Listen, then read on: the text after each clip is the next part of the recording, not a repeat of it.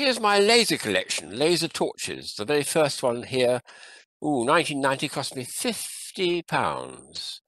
And this probably costs under £1, 30 years later. So let me just show you what I need to show them on the surface here to show how weak they are. The very first one, for instance, well, you can see that it's a spot, but it's quite weak. And that cost £50 about 1990. And it's got 3 big batteries. Now you leap forward 30 years and you've got something like this, which is incredibly bright. It costs a fraction of that amount of money. Extraordinary. And also you can have the fun of putting it through something like this stuff here, which splits up into little dots and things, which is quite fun. I'll show that in a minute with a more exotic version. When you double it up like that, you can have more dots. And when you change the angle like that, you can make the pieces go in and out. Extraordinary. I can show a much better version, which has been handmade. So a lot of fun there. And then there's torches like this, which is actually you've got two buttons. This one is a very strong laser. Well, this one here is actually an ultraviolet light for looking at banknotes to see if they're genuine and so on. So, and all from the same little button batteries. So that's how the red laser has been developed, and they were the first ones to come out in about 1990. It wasn't until 15 years later, 25 years later, 2015, I thought of trying other colors. There's green and blue, or blue or violet. And this was the first one I thought. I avoided doing that because a laser is just a laser with whatever the color is. Well, no, you can do things with it. And this one shows something quite remarkable. It's a green laser, so I'll show back on the bench again. But look at the effect. By putting these little things inside here, I can then turn it around and make it do fantastic things. All done with the green lasers, but could be done with the resin laser too.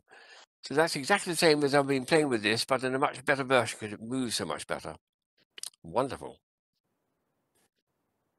What's nice about these particularly is the laser doesn't diminish the further away you are from it. It still stays the same size. So I can remember at least 3 occasions in summer parties at friends' houses in the late evening, pointing this at the wall of the whitewashed house, and you could see everything absolutely sharp, exactly as I'm showing here.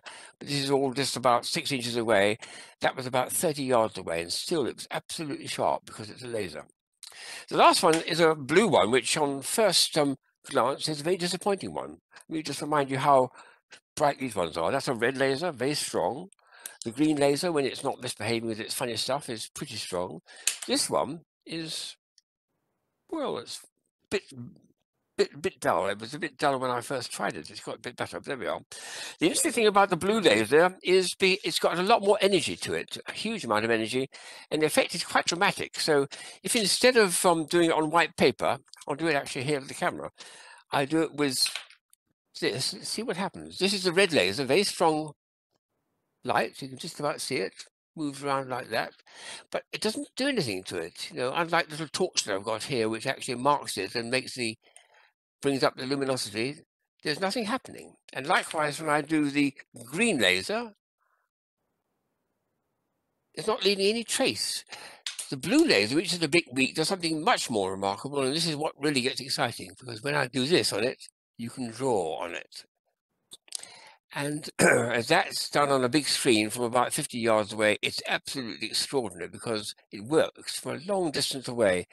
They started producing these now for people to wear at parties. You wear a shirt which is impregnated with luminous paint or something, and when you point this particular type of laser, the blue violet laser into it, you can start drawing and words in it, hi and hello, etc., etc., etc. So a lot more fun can be obtained from what starts off to be a rather dull color, a little bit of blue light, because it's got much higher energy, and it's the only one of the lasers which does actually make luminous thing appear. However far away I am, it's still going to make lights appear, which is wonderful. So that's how it all began, with me anyway, with a very, very heavy and very expensive item costing £50. And the red ones are coming right down to, I've got a little cigarette one which costs under £1, but that's some of the sizes. But these other ones, which are rather more expensive, the blue and the green, I think that's particularly the blue has got a lot to going for it, because it acts on luminous materials such as this, or t-shirts impregnated and so on. So there's a lot more fun, I think, from the blue one. But I just love, lasers, and there was quite a number of games. I think there's probably enough for me to show another video on things you can do with these lasers, particularly the red one, of course, which is the easiest one to do. But there are some extraordinary effects from playing with them. Yes, they are fun. A little bit dangerous if you're a small child, so you don't let small children play with them. But adults and teenagers who are sensible, it's a wonderful toy.